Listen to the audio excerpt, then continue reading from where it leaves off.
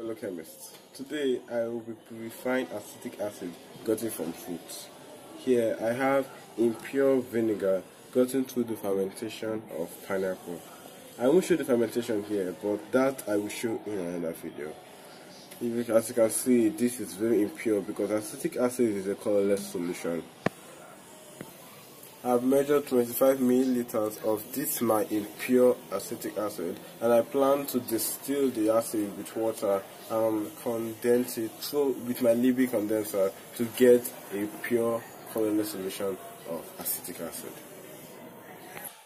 Okay, I have put the acetic acid to boil. When you notice that the glass container is a little darker, that is due to the deposition of carbon on it, but that's not a problem. All we need is for the acid to boil and for the gas to transfer through the condenser and condense pure acetic acid and water.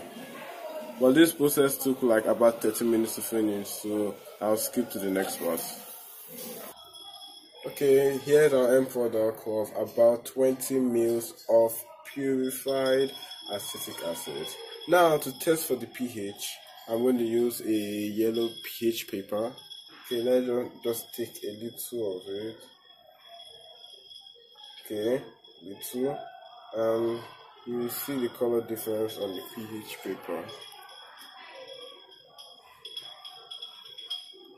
As you can see, clearly see this pH paper orange yellow. That orange is signifying that it has a pH of around 4.